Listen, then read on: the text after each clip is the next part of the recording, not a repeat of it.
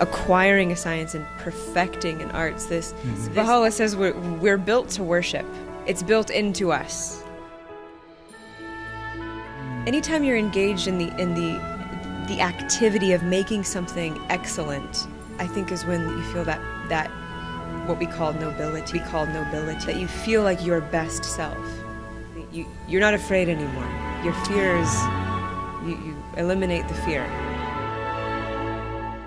Just be good on stage and actually do things. There you go. I'm telling you. I'm like, yeah, it's a young way of thinking, I think. Activity or priority will be the one that dictates the value of the rest. Being somebody of action. Being a person who doesn't need anyone else's approval to make up their mind and go and do something. Do it today, do it as soon as you can.